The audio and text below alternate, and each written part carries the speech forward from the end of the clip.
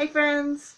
I was asked to read a very special book today, and this is the board book version of The Rainbow Fish by Marcus Pfister.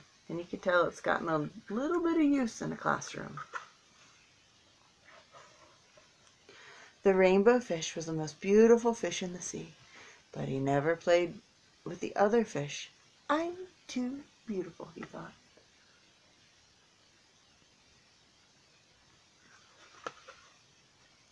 Once, Little Blue Fish asked for one of his shining scales, but the rainbow fish just laughed. Never, he said. After that, the other fish swam away from him, and the rainbow fish was all alone. Look, there's Rainbow Fish, and all of his friends are swimming away. He went to the starfish for help. Why doesn't anybody like me? He asked. Go ask the octopus, said the starfish. She is very wise. Look how pretty and shiny his scales are. There he goes. He's swimming to find an octopus. Octopus said, give away your shining scales. You won't be beautiful, but you will have friends. I can't do that, cried the rainbow fish. Look at our octopus friend hiding in the cave. Suddenly, Little Blue Fish was back. Please, he said, could I have just one scale?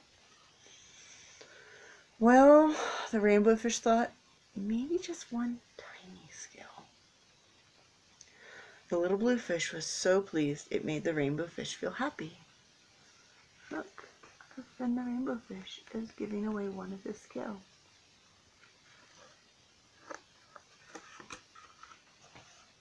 Soon all the fish came, and the rainbow fish gave away all his scales one by one. Finally, he only had one shining scale left, but now he swam off to play with his friends. He was the happiest fish in the sea. Let's see if we can count how many friends he has.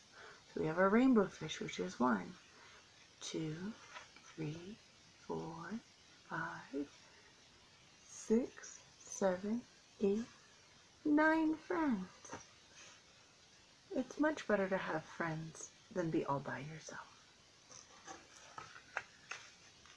Remember to be kind to your brothers and sisters, and especially your mommy and daddy. I will see you soon. I miss you, my friends.